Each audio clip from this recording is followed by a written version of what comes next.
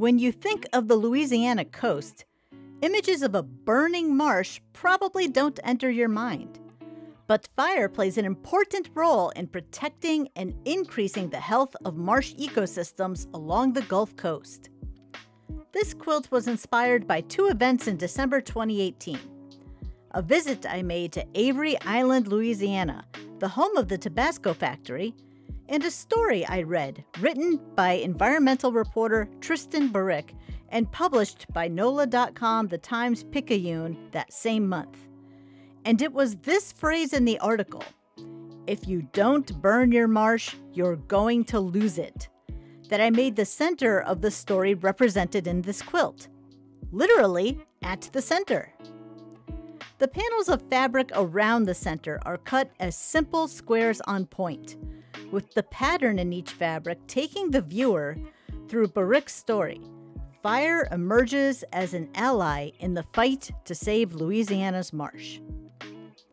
Let's start with the Tabasco factory in Avery Island, where Tabasco burns half of their 30,000 acres of marsh each year.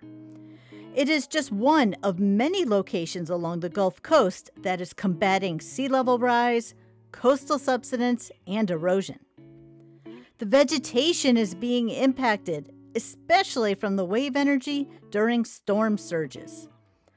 But the locals have found a way to use fire to help, not hurt, the marsh.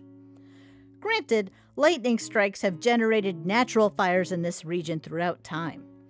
But, as these fire hats represent, setting a prescribed burn in certain areas during certain times of the year actually strengthens the land by hardening it.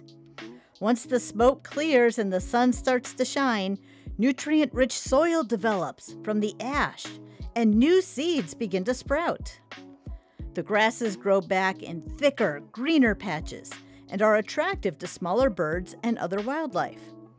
Larger birds of prey can easily swoop in to feed on mice and insects now exposed. I am hoping that this quilt helps others view fire as not just a destructive process, but as a constructive event. Here, the Gulf Coast ecosystem is not under a threat from fire, but a combination of the natural and prescribed burns that have been taking place for generations, providing a lifeline for its plants and animals, strengthening the marsh and increasing wildlife abundance. It seems that one way to combat coastal subsidence is to watch, to listen, and to learn from what locals have been doing and saying all along.